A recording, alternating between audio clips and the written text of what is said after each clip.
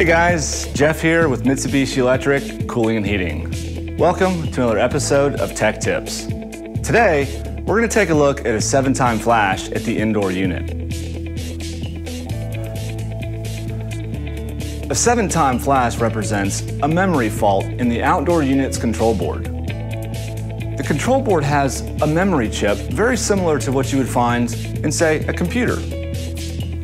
That memory chip's responsibility is to store and record information such as temperature settings. When the information becomes unreadable or corrupt, that's when the unit faults out and your indoor unit starts to flash 7 times. Now that we know what a 7-time flash is, let's take a look at why this has happened and some ways to fix it. Some possible causes for the memory fault could be static electricity, a lightning strike, or a flaw in the memory chip.